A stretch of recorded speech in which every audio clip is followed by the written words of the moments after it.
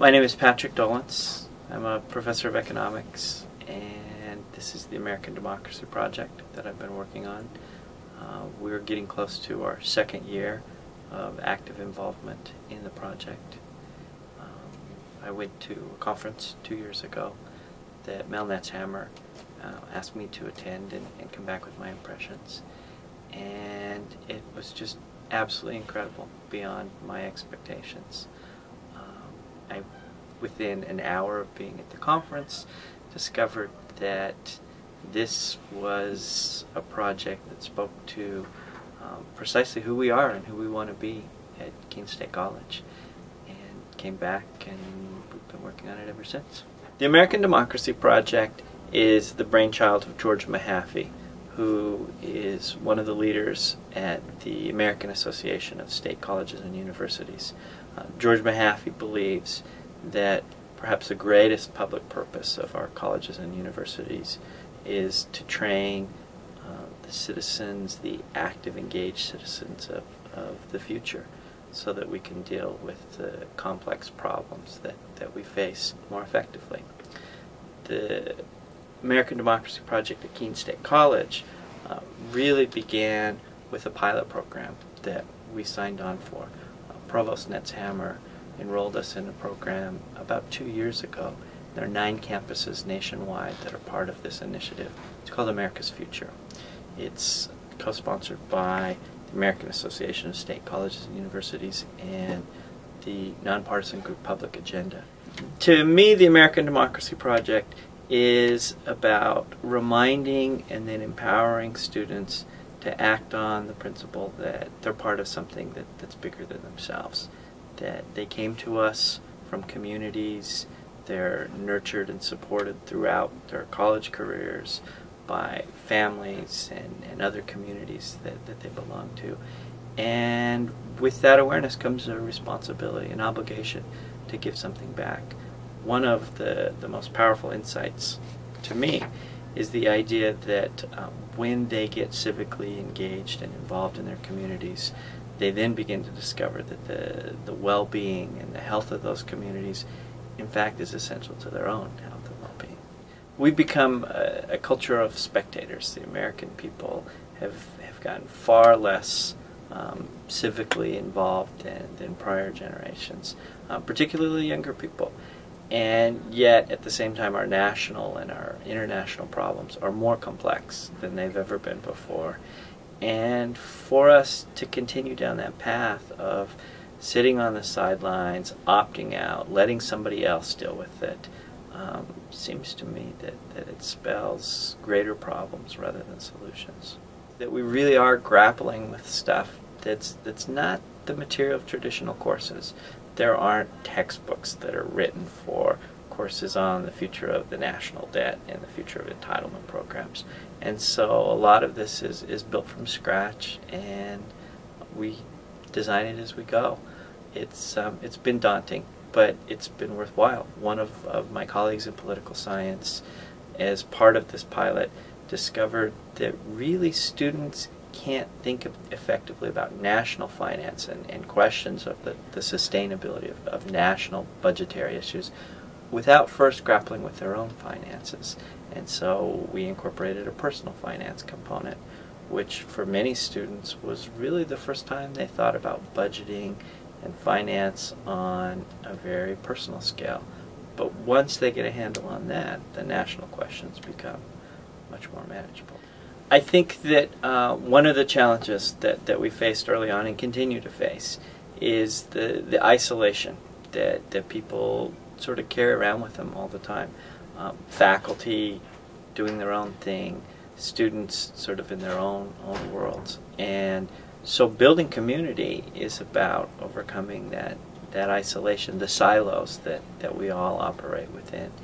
And some of the work that we've done on campus, particularly around faculty, staff, and administration who are familiar with the American Democracy Project and want to become more involved, is about breaking down those silos and building that community and doing the work it takes to nurture a group that shares common values and common interests.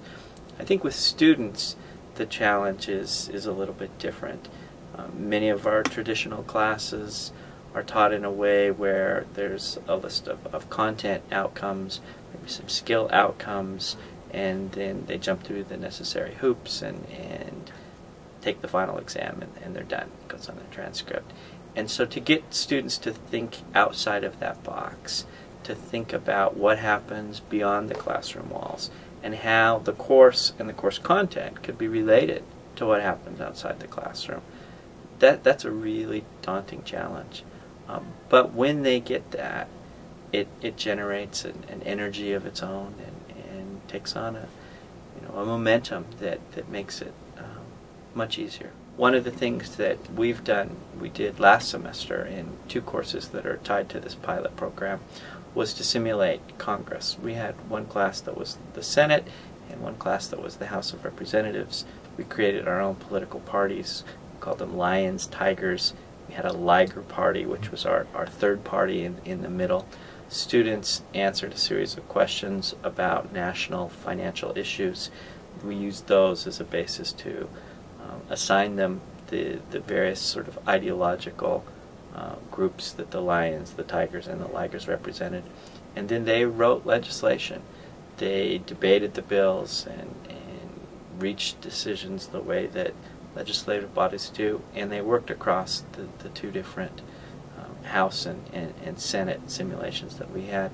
It was really interesting to see that some students that would have not maybe excelled if the course had been strictly traditional exams and quizzes and papers, really came out of their shells and came alive and got very excited about the course because it had this other component.